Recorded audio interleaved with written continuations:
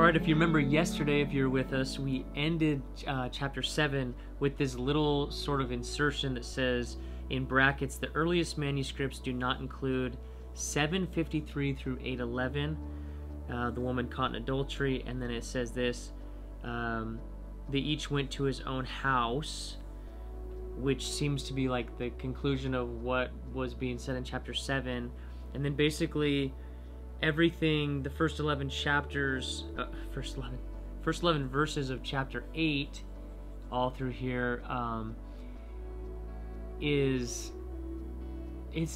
is different. So we don't see this sort of bracketed declaration often. Now I want to talk about two things, and again, this is going to be a little bit more academic, but I chose to go this direction because I would imagine most people have questions about this, and so I took the time to do a little bit more research on this, both for myself and to share with you. But again, I want to remind you, the primary purpose of this and of Bible time is devotional Bible reading, not academic study, and there is a difference between the two. And so, while I'm going to share some academic thoughts with you, let's keep the main thing in this time, which is that this is relational, devotional, grow in my relationship with God, Bible time. But because I knew that you'd have questions, this section is, let me say it like this, two things. Sometimes what we see is a critique that certain verses or words are not included in the version that we might be reading, whereas they are included in different versions. And typically the reason for that, especially in like the version that I read, which is the ESV, which is a newer translation and one of the most word-for-word accurate translations, along with the NASB and a few others. Maybe I'll do a video on translation sometimes and the validity and the nature of the different styles of them. But sometimes, like in my world, sometimes I get the critique, oh, the King James, has a word and your version leaves it out, or your version leaves out this verse. And typically the translator's choice is, if there's an older manuscript that had been found, they're going to use whatever the oldest manuscript is that we have our possession of to create the most accurate translation. So even though there's this weird phenomenon of King James only fanatics out there, I don't personally believe that the King James version, translated in like 1611, comes from all of the manuscripts that are actually the oldest that we have now found since that translation came out, in particular the Dead Sea Scrolls. So anyway, I don't want to get too much into that and take too much time about that, but that would be why some words are excluded from, say, the ESV but included in the KJV. Now this is the other side of the coin. Why is something included when they're actually going out of their way to tell us, hey, some of the earliest manuscripts don't include this? And there's actually a big debate about this. I think this is called the pericope adulterae, which is the term denoting this whole section about the woman caught in adultery. And it's pretty well agreed upon that it's not in the earliest manuscripts, but there's enough reference to it, there's enough not just commentaries, but just ancient references to this, even as early as the 4th century, and it being placed either at the end of the Gospel of Luke or here in John or at the end of the Gospel of John, that there's enough belief in it that this is accurate original source, and at the very least represents the character of Jesus and the behavior of Jesus. So I think that it's honorable that they include this, because we want to be able to trust what it is that we are reading in the scripture. And personally, I do believe that this represents the Jesus that I know and see throughout the New Testament, although academically it is something to be evaluated and looked at. So that being said, let's jump in and let's just ask the Holy Spirit to speak to us from these 11 verses and beyond, whatever it is he wants to speak to us. So, sorry for the 5-minute introduction, but I knew that there would be some questions, and so I wanted to take the time to do the study on that particular thing. So here we go. But Jesus went to the Mount of Olives. Early in the morning, he came again to the temple. Okay, so the center of religious life. All the people came to him. He sat down and taught them. The scribes and the Pharisees brought a woman who had been caught in adultery. So a few thoughts coming to mind. If a woman's been caught in adultery, then surely there was a man. If they caught her in the act of adultery, surely there was a man involved as well. Where's that guy? I don't know. And placing her in the midst, who knows what she was wearing, who knows if she was crying, who knows if she was half dressed or, I don't know, surely embarrassed and now probably fearing for her life because the penalty, according to the law, was death. And they said to him, Teacher, this woman has been caught in the act of adultery. Now in the law, Moses commanded us to stone such a woman. So what do you say? They said this to test him. This is one of those places where, it goes out of its way to say that they're asking him something specifically with the desire to test him, not per se just to know what his thoughts were. And the reason they wanted to test him is that they might have some charge to bring against him. Now Jesus does this weird and interesting thing. Jesus bent down and wrote with his finger on the ground. And as they continued to ask him, he stood up and said to them, Let him who is without sin among you be the first to throw a stone at her. Once more he bent down and wrote on the ground. But when they heard it, they went away one by one, beginning with the older ones, and Jesus was left alone with the woman standing before him. Now, great debate, really not debate, but guessing has been postulated as to what it was that Jesus was writing. Was he just fiddling in the ground to take everybody's attention off of the woman onto whatever he was doing? Was he drawing? Was he playing tic-tac-toe? Another idea, and one that I personally lean towards, although again there's no evidence for this, but what I tend to believe is that Jesus was writing sins, and that he knew what that guy's sin was, and that guy's sin, and that guy's sin, and that guy's sin, and he was writing the sins on the ground that specifically applied to the people standing around him. Again, who knows? But I kind of like that idea, and maybe there's a hint of the oldest to the youngest starts leaving, and so the oldest, soberly is woken up with wisdom to be like, oh man, I have committed that sin. And then the next guy's like, oh, I did commit that sin. And so they each knew, because his response was, hey, yeah, totally, let's do it. Whoever has no sin, go ahead and throw the stone. And then they start walking away as he's writing. So that leads me to think okay, if you don't have sin, go ahead and do it. And then maybe he starts writing sins and they're like, oh man, that is me. I don't know. Nevertheless, Jesus is awesome, and they leave. And so this is the exchange that takes place between him and her. Jesus stood up and said to her, Woman, where are they? Has no one condemned you? And she said, No one, Lord. And Jesus said, Neither do I condemn you. Go, and from now on, sin no more. Now, I absolutely love this because, whether or not you choose to say, hey, academically, I don't know if I can embrace that section, just based on, academic research. To me, I think that this statement right here absolutely reverberates through the character of Jesus, the actions of Jesus, and the theological message of the New Testament, which is that Jesus did not come to condemn us, but to call us out of our sin through grace and forgiveness. And that's exactly what this statement and this account basically expresses to us.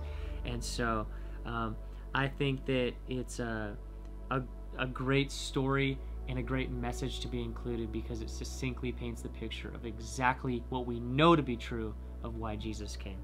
So that's my thought about it. We can move on. Again, Jesus spoke to them, saying, I am the light of the world. Whoever follows me will not walk in darkness, but will have the light of life. Did you catch it? This is one of the 7 I am statements. I am the light of the world. Now, I think this is number 2. Let's look real quick.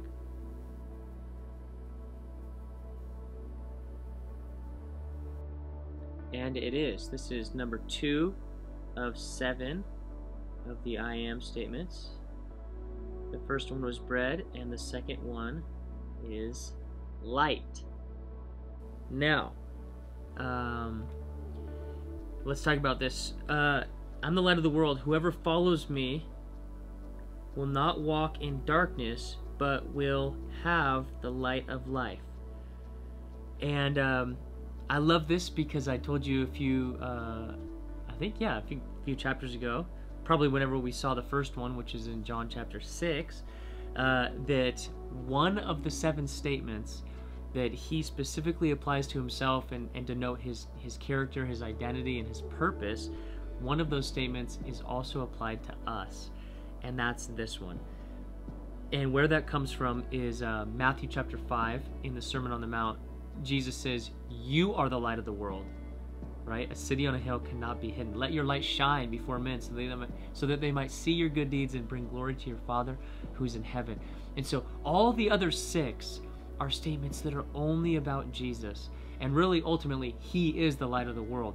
But I love this because it says that we will have the light of life. And so when we have the Holy Spirit living inside of us, the presence of Jesus, we also are the light of the world. And that came right out of his mouth, so we know that we can grab onto that and know that it's true. So I just want to encourage you, friend, that as much as these statements are specifically about Jesus, this one is also about you. So maybe that would be an aspect to think about, to pray about today. How am I shining? How am I being a light? When people look at me, do they see and experience and feel the darkness, or do they see and experience and feel the warmth of light and love reverberating from the Spirit inside of me? All right, this is what it says. So the Pharisee said to him, you are bearing witness about yourself. Your testimony is not true. Jesus answered, even if I do bear witness about myself, my testimony is true, for I know where I come from and where I am going. But you do not know where I come from or where I am going. This is interesting that he may not be persuading them, but his confidence comes from where he came from, where he's going, who he came from, and who he's going to. And so I think there's something in there for us to apply to our life. You know where you came from, and probably more important for us, we know where we're going. And so we can have confidence in this life because of where we're going. He says, you judge according to the flesh, I judge no one. Yet even if I do judge, my judgment is true. For it is not I alone who judge, but I and the Father who sent me. In your law it is written that the testimony of 2 people is true. I am one who bears witness about myself, and the Father who sent me bears witness about me. They said to him, therefore, where is your Father? Jesus answered, you know neither me nor my Father. If you knew me, you would know my Father also. These words he spoke in the treasury as he taught in the temple, but no one arrested him, because his hour had not yet come. That's maybe the 3rd or the 4th time that we've seen that statement. So he said to them again, I am going away, and you will seek me. You will die in your sin. Okay. Where I am going, you cannot come. So the Jews said, will he kill himself, since he says, where I am going, you cannot come? He said to them, you are from below, I am from above. You are of this world, I am not of this world. I told you that you would die in your sins, for unless you believe that I am he, you will die in your sins.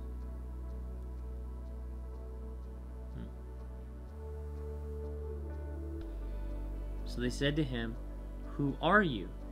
Jesus said to them, "Just as I have been telling you from the beginning.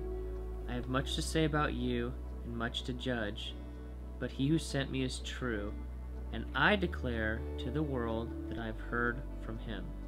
They did not understand that he had been speaking to them about the Father. So Jesus said to them, "When you have lifted up the Son of Man, then you will know that I am he, and that I do nothing on my own authority, but speak just as the Father taught me. And he who sent me is with me. He has not left me alone, for I always do the things that are pleasing to him."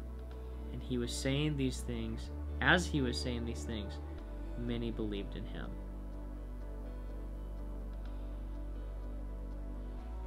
Lots going on in there.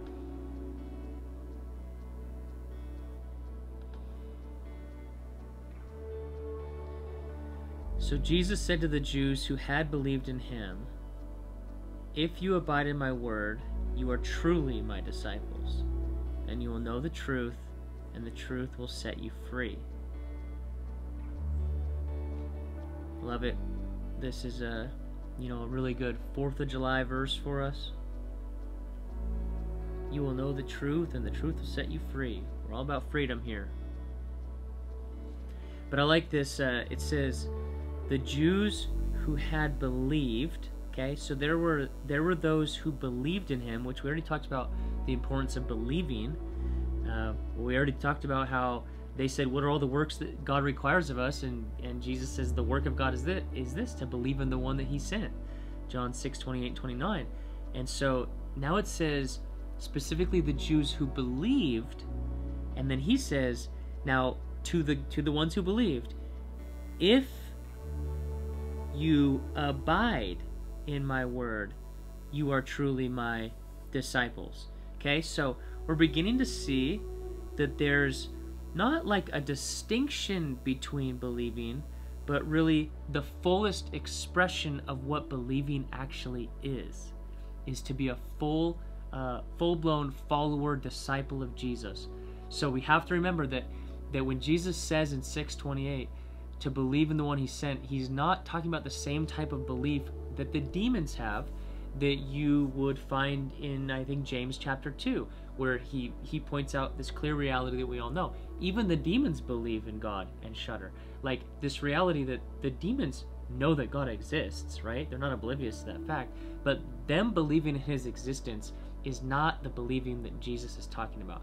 I grew up for the first many years of my life believing that God existed. Like I believed he was real. I believed Jesus lived 2,000 years ago and did what he did, but I didn't believe in him. Like he didn't have my heart. I wasn't his disciple.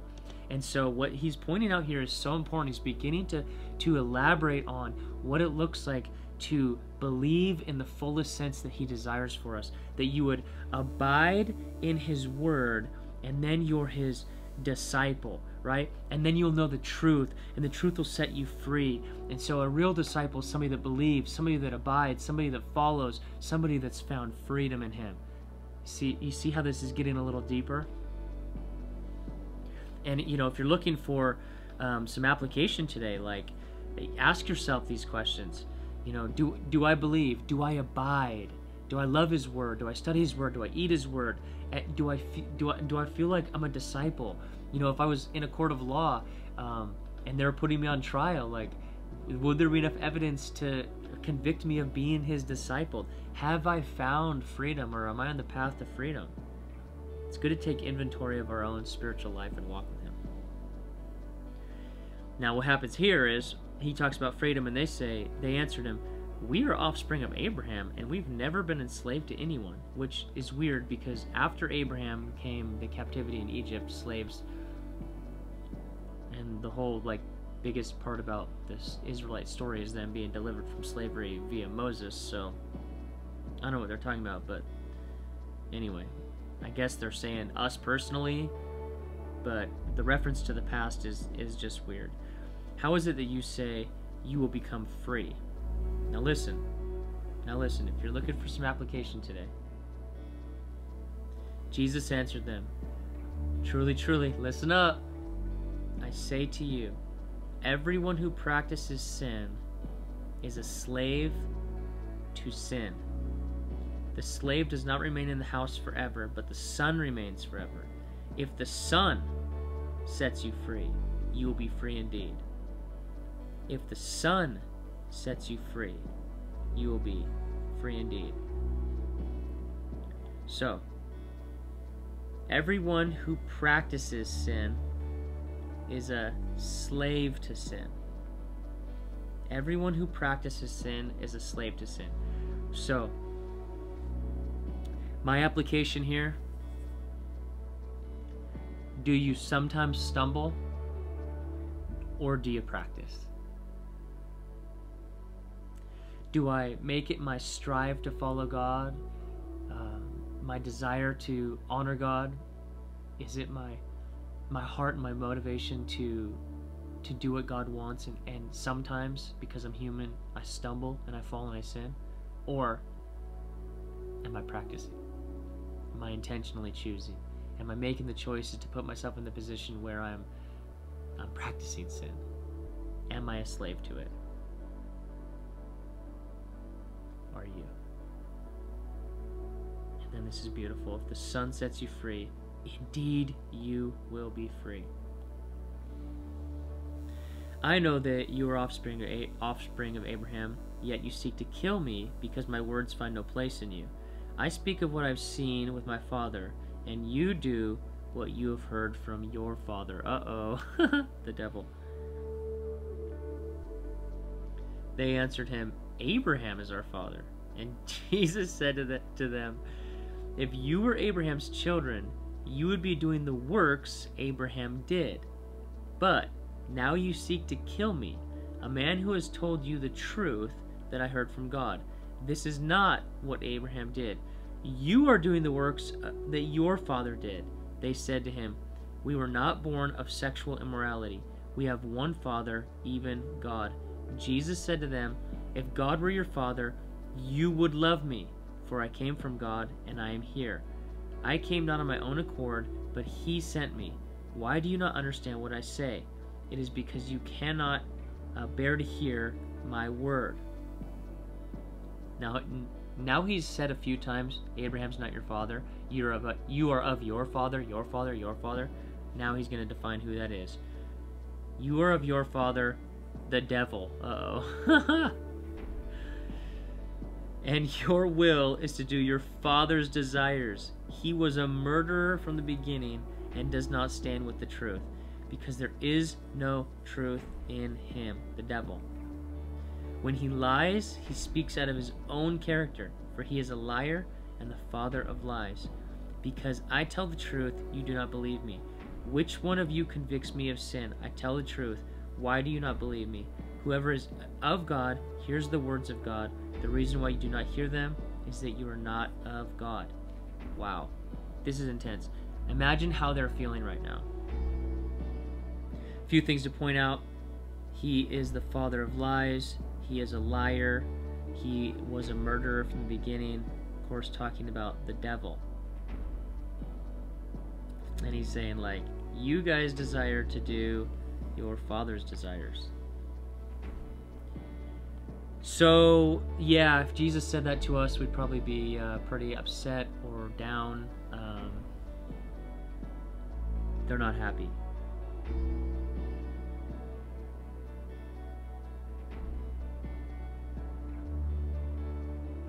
So I don't know if you're getting anything out of this, but for me, I'm always, as a preacher of truth, for me, it's the concept of telling the truth and lying is so important. And I have this conversation with my kids. I said, if there's one thing that Browns don't do, it's lie. I cannot let lying stand in my house. So we have to train them as young people, and I can't let lying, even the tiniest bit, a white lie, reside in me, because I'm a speaker of truth. And the truth is, whether you're a preacher or pastor, if you're a follower of Jesus, you have a mandate on your life to tell the truth and to not lie, because the devil is a liar. It's what he's been doing from the beginning, is lying and deceiving, and God tells the truth.